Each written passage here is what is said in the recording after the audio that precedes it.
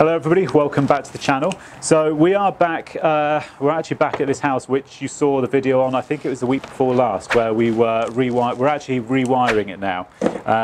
A few people were questioning, does it need rewiring? Trust me, it does.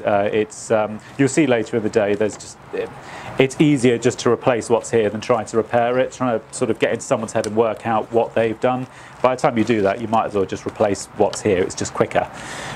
So we're up in the loft now. Now the reason we're running new cabling in the loft because a lot of the cabling was draped over the tops of the joists, which doesn't really work here because they want to floor the loft. They want to put some hard flooring down. So we've actually just made a start already just while we were off cam. So we just literally run them through the joists like that just to try and neaten it up so they can board over. So yeah, that's the plan of attack up here. We're just trying to, we basically got to reroute all of the wiring here, but it's got to go underneath, it's got to go through the joists here because otherwise they're not going to be able to put any flooring down. So let's get set up here. Give us 5 minutes, we'll get set up and we're back in a bit.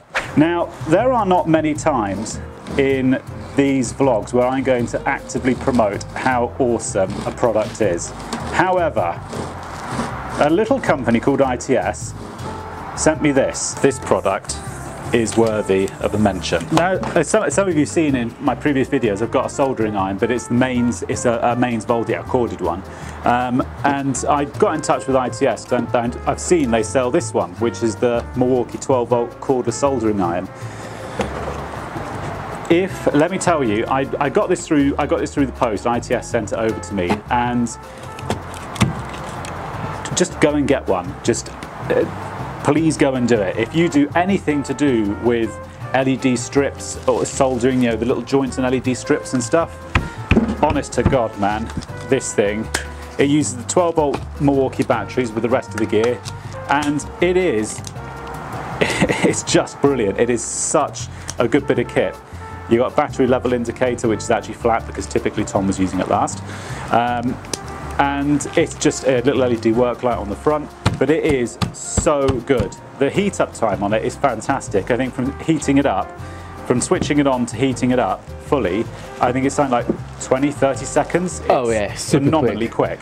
And it's such a versatile tool, you know. It is just for small, delicate, intricate work like with LED strips and stuff. It's fantastic. It is just the best tool. Now when I got this, I got in touch with ITS and said, look, this is really good. What ITS have done, there's a £10 discount code. So if you want to buy this, I can't actually remember, I think the discount code is Tom Solder, I think it is. I'll leave it here on screen, all right? Use that discount code on the ITS website and you'll get a tenner off this purchase, all right? And it comes with one battery, it comes with a fast charger, case, soldering iron and one battery. Honestly, it is an amazing bit of kit. We're going to keep on using it because I've got a load of soldering to do. I'll keep you posted on how I'm getting on with it, but so far I've used it twice and it is a fantastic bit of kit. Okay, all right, we've got to chip these out. So what we've got to do, Tom's upstairs, he's just drilling his way through the joists up there just to make way so we can sink them in so they can board the loft. So we've got to chip these out anyway because I want to put some capping in. Which does remind me actually, I didn't think it would create as much of an argument as it not an argument as such, but it created a debate over whether you should use capping or pipe when you're putting cabling in the wall. I personally, I don't.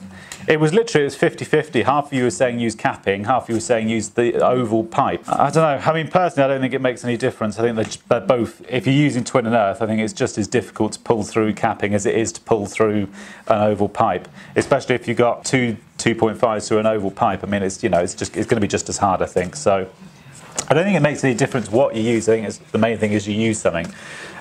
So anyway, I've got to chip these out. Now the reason it's going to be easier for us just to rewire it, because this is piss poor here anyway, which also reminds me actually, a very small percentage of you, and we are talking a small percentage, we're under the impression that by rewiring this place, we were extorting money out the client, shall we say. And we are talking a very small percentage. I think something like 60,000 people viewed that video, and I think I had about 4 people who had the same sort of opinion. If you do a job like this, if you're taking over from something that somebody else has done, which isn't nice at the best of times, there's always problems and issues because you've got to try and wrap your head around what somebody else has done. But this is a classic example, right?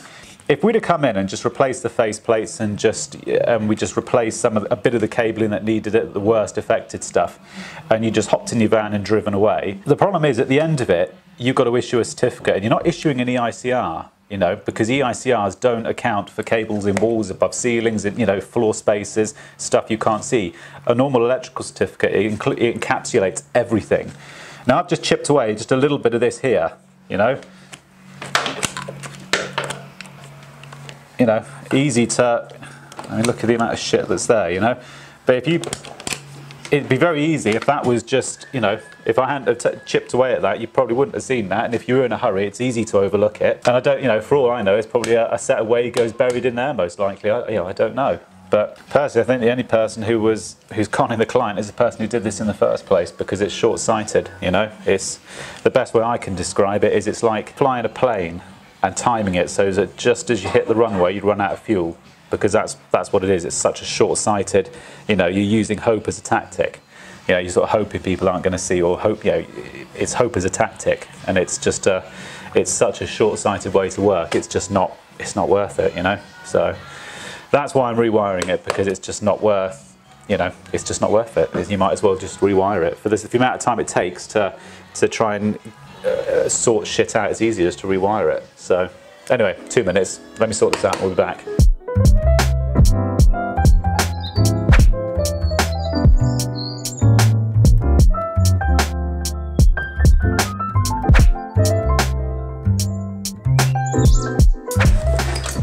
I haven't got to the mask yet, but I am wearing goggles now, or specs, whatever you want to call them. I'm listening, everybody. All right. I saw that film last night, Deepwater Horizon. If anybody hasn't seen it, watch it. It's a stunningly good film, properly good. It was a true story, and I watched it thinking, well, I was looking through Amazon or Netflix, whatever it was, and I was looking through it, and I saw it, and I was like, true story. They're normally not that interesting. It's properly good. Well worth a watch. And that was the other thing, of course, all the accessories and stuff, the backs of them all like that. I mean, how do you salvage that, you know? So you've got to sort of go around and start replacing all the accessories, which, yeah, is what it is. Although if you did buy MK USB sockets, you did buy some. They seem quite nice. They're quite bulky though, but they do seem quite nice. I heard a rumour that there was a isolator switch on these to isolate the USB ports. I did hear that, but it's obviously only a rumour because I can't see one. It would be handy if manufacturers did make, why can't they, when they make a double socket like this with USB ports in it, why can't they just have a toggle switch, like an on and off switch for the USB ports, like a little double pole switch or something, or figure out, I don't know, but something to isolate the transformer and the USB side, so that if you're doing testing and stuff, just flick the switch, turns it off, nice and easy. I don't know why no one's done that yet. I'd pay more for it. For the amount of hassle it would save. I don't know why they haven't. I don't know. So if manufacturers are listening, take note. It would be a good thing, I think, to fit. I mean, I guess it's down to space. How much you've got to take up more space in the socket. But if you're fitting a 47mm back box, I guess it's not an issue. You know, it's. You just make it bigger. It fits in a 47mm box. So, but anyway, what do I know? I'm going to miss this van when it goes. Raffles on the 5th of November. I'm going to miss it. I've had that since new. What's that, 9 years now? It's not the neatest inside, I'll be honest, but it's just when you're running between jobs, trying to keep a wagon clean is so hard. Got 2.5, no, got no 1mm. All right, that answers that question. Down to screw fix.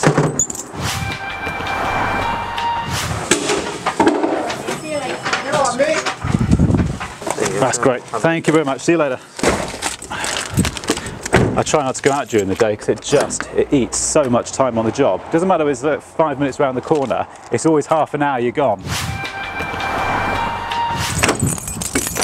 Alright. Had I been more organised, you can do this sort of stuff, you know, if you go home in the evening or something and you just order everything up and get it delivered the next day, but it's just, by the time you get home you just want to go to bed.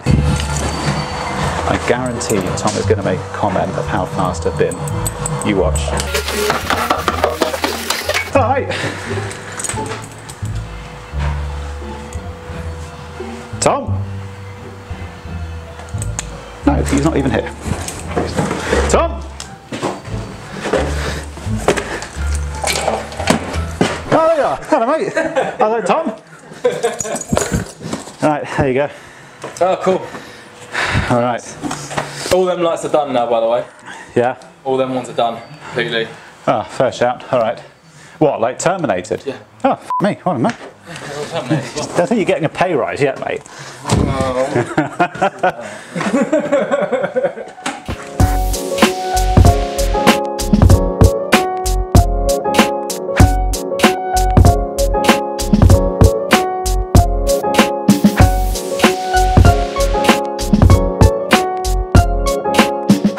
So we are, I think we're about 5 o'clock on Friday now, so Tom's just upstairs clipping the cabling in.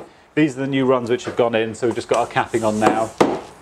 I've dug these out a little bit deeper because these boxes were proud of the surface, so I've set them back a little bit. So that's one. Next one there, same thing again.